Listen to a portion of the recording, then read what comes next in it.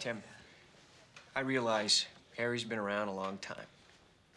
I'm not saying that his ways are antiquated, but it helped to have a car that handled properly and didn't blow engines. Well, if he wouldn't get excited and over-rev, the son of a bitch, the engine wouldn't blow. Now, Cole, when you shift the gear and that little needle on the tack goes into the red and reads 9,000 RPM, that's bad.